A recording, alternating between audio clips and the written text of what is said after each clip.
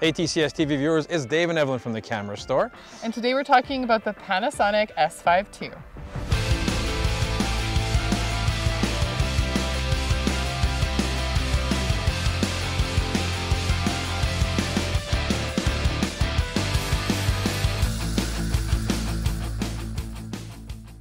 Dave and I have just had the opportunity to test out a pre-production Panasonic S5 II. Now, we really enjoyed the original S5, but it wasn't the perfect camera. There were some limitations to it. Yeah, now the biggest thing that they've put in this Panasonic S5 II is now we have a phase detection autofocus. We're going to be talking a lot about that today because up until now, both in the Panasonic Lumix G series as well as the S series, we've only had contrast detect autofocus. So we've been able to take it through some of the most Canadian tests that we possibly can. We're talking hockey, we're talking skiing, and just hanging out in the mountains in general, and even some reindeer. So we want to know if this has really made a big improvement, what's still the same, and what other changes have they made in this new model. Now, when you first get your hands on the S5 II, it looks a lot like the original S5, and that's not a bad thing at all. We do notice it is a slight bit taller, but as far as looks and aesthetics go, it's almost identical.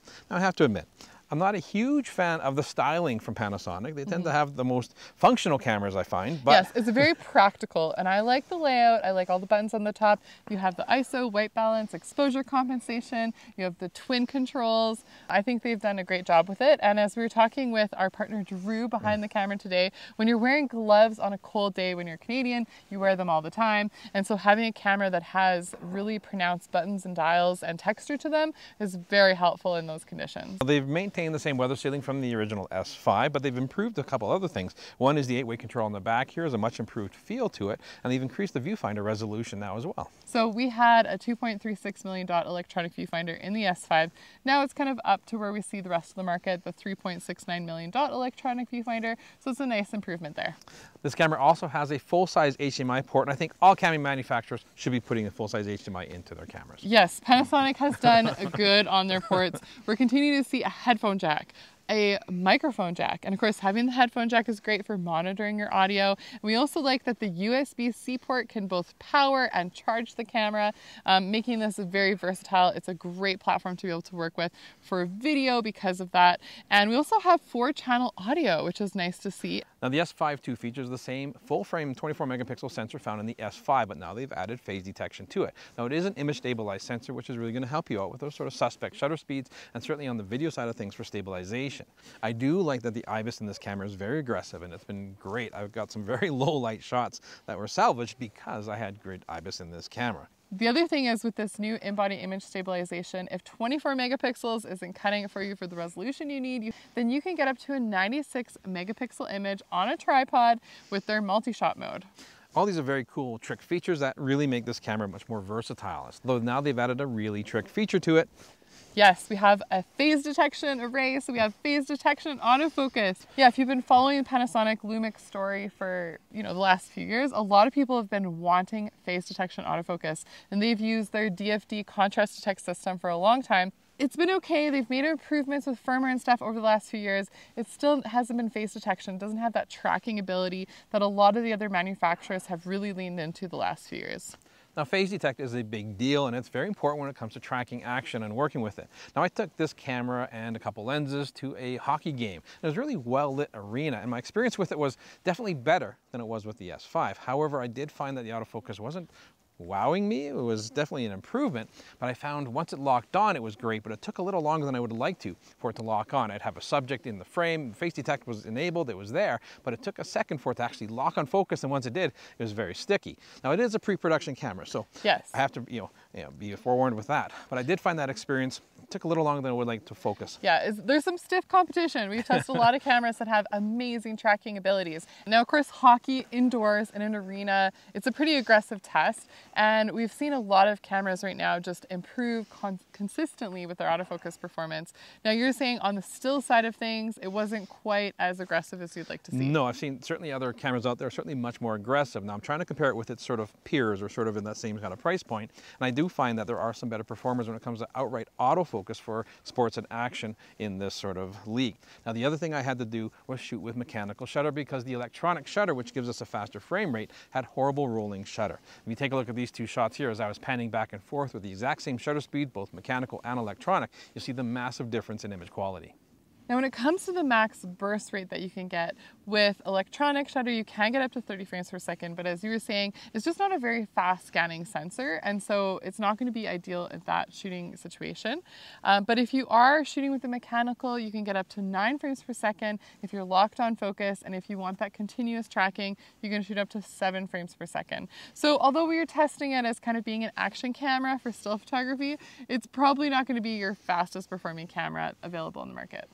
Now, of course, we want to get into some of the video features of this camera, because this is where I think the S5 has really kind of made it this content creator, kind of multi-purpose camera. So we're going to bring Drew on, who did some skiing tests with us, and we're going to get into some of those features. All right, Drew, we have secretly been filming some stuff with the Panasonic S5 II for a while, and then you also had the chance to take it up to the ski hill to do some samples. What were your impressions of this when you're comparing it to the S5? So my overall impressions of the camera is that it's definitely improved from the S5. The autofocus is actually usable. It feels really nice to say that about a Panasonic camera since we've been filming with them for so long. Yeah, well, it's made such a huge improvement, and I know everybody's wanted that phase detection. We've gotten rid of that wobble that was known with this Panasonic using the DFD contrast autofocus system. There was almost a palpable difference between when we were shooting stills and when we were shooting video. I don't know if it's just algorithms or firmware or something like that. It's really tough to know with just having a pre-production sample of the camera to work with, but it was locking on a lot more aggressively, and to the point where for almost all of the ski shots we kind of had a rig. I could barely see it half the time on what I was doing. I was just trying to like guess where the framing was, and it did a really good job of keeping focus and picking out things. Now, it was a really high contrast situation. White snow with dark like snow dark suits. snow suits, like blues and reds and stuff like that. So admittedly, it was pretty easy. Dave's motioning hockey to us as yes, well. You want to talk about hockey? Yeah, because hockey was also really surprising because we noticed it was substantially better when we were shooting video on hockey. It was locking on relatively. It wasn't perfect. There was still definitely a number of situations where it kind of fell out of focus. It mostly seemed to have problems in the vertical axes and when we were zooming in at the same time. Yeah, now what about in-body image stabilization? I mean, on the ski hill, obviously, you're using a rig, and you pushed it to the most amount of image stabilization that you could possibly get. Yeah. And this is what the footage looked like. Honestly, it was really surprising. It's not like a GoPro where it's like doing the horizon stabilization. You can actually still see a lot of the movement and stuff like that. But it looked really smooth and really usable. And Really natural. Yeah, and I was super impressed. Like, there's a huge amount of play in there, especially with the crop formats that we were kind of using. One of the things with the Panasonic cameras is we primarily use like a GH6 for our production. We get a lot of compliments on how that footage looks a lot of the time. Now, to make the grading process a little bit easier, we now have some built-in LUT options that just help you with that process. Can you talk about what that is and how that benefits people? Yeah, so the LUT library, essentially it's built-in cube LUTs directly into the system that you can not only preview, but that are baked into the footage itself. And yeah, that any video person that is currently watching this is going to hear that and just go, ah, yes, yes, please, yes, please. Essentially, with logarithmic footage, normally it looks super flat, and you have to kind of grade it after the fact. And yes, it's super usable. You get a heck of a lot more dynamic range and stuff. But with the baked in, I can see what it's going to look like with specific LUTs. So if I'm going for a very specific look or anything like that, I can compose, frame, color, expose. I can do everything direct in camera and have it all baked directly into the footage, which is a huge help, especially with log footage, because yeah, that can sometimes take a little bit to grade and take care of.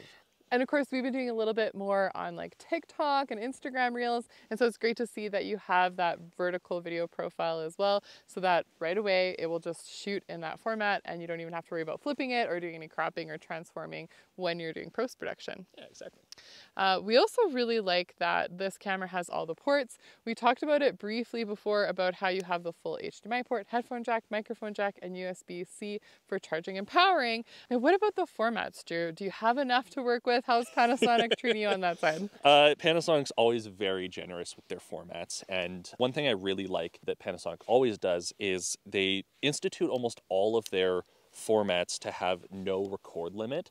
And especially with this camera, very, very, very good thermal management. So despite the fact that it's still weather sealed, they still have an active cooling system.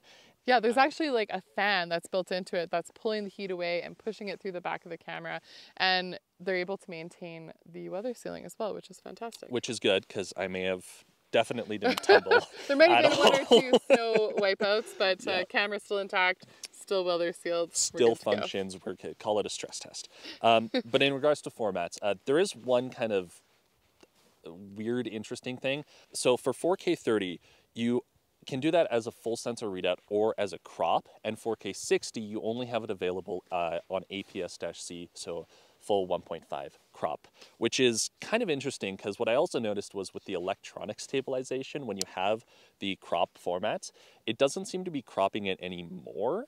So I think the stabilization is really only, the electronic stabilization crop in is really only happening when you're shooting on the full sensor readouts.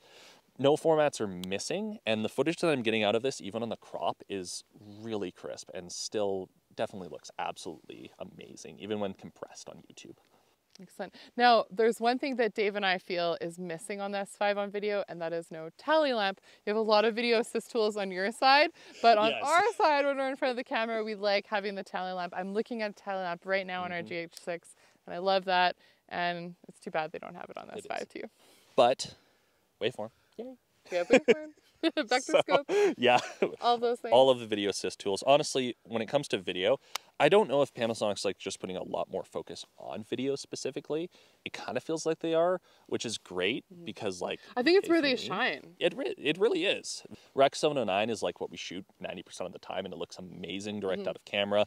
And now we actually have autofocus. So like, I'm happy. You're happy. Okay, well, we'll see if Dave's happy. We'll bring him back and we'll wrap this puppy up. All right, Dave. So we know Drew is very happy on the video side of things. As he should be. It's been a big improvement on that side of it. Yeah, and we didn't even talk about, like, for the live streaming stuff that we do, it's another camera that has the plug and play where you're able to just go and live stream, recognize it as a webcam.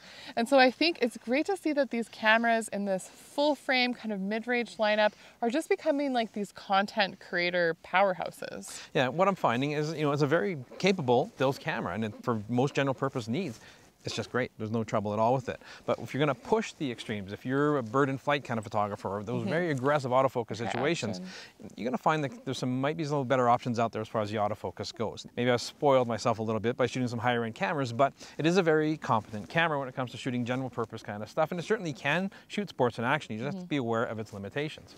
Right? Yeah, and I think it suits kind of that price point that it is. So right now at launch, we're seeing it at $26.99 Canadian, and I think for what this camera offers, a full frame sensor, it's 24 megapixels, and a lot of trick features, as you say, Dave. I think it's a solid option, especially in a nice weather sealed body like this. So we're always sort of comparing cameras, and is this camera more video or more stills oriented? And I think this one is kind of like 60-40 on the video side of things. Yeah, I would have to agree with that. I think a lot of the features lends itself well to the video side, especially just having all those formats, having the improved in-body image stabilization, and just some of the overall refinements that they made, especially with that face detection autofocus. I mean, this is such a big headline for them. It has such excellent potential, especially with being able to do firmware updates, improving the algorithms. I think that they have some room to grow, and this is great to see. I think this is a fantastic base camera to get people started with. And if you want to really up your game on the video side of things, it's going to push you. It's going to give you all those options. Absolutely. Now, of course, we want to know, what do you guys think? Did you enjoy our Canadian test? What do you think of the Panasonic Lumix S5 II? Does it check all your boxes? Let us know in the comments below. Make sure you follow us both on Instagram. And if you're new to our channel, please subscribe, hit the notification bell, and we'll catch you again very soon.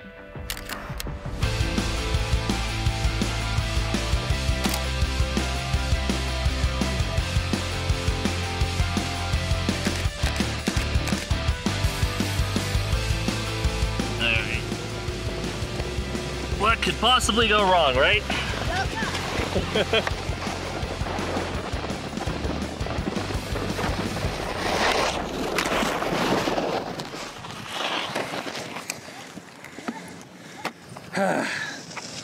Oh, I knew it was gonna happen. You good? Yeah, totally fine. I just saw a cloud of snow in the skate line. Thank you. Not nearly as cool. Thanks so much for watching. If you enjoyed what you saw and you want to see more, you can check out more of our content by clicking up here. And if you're Canadian and you want to shop local, support the camera store by clicking down here.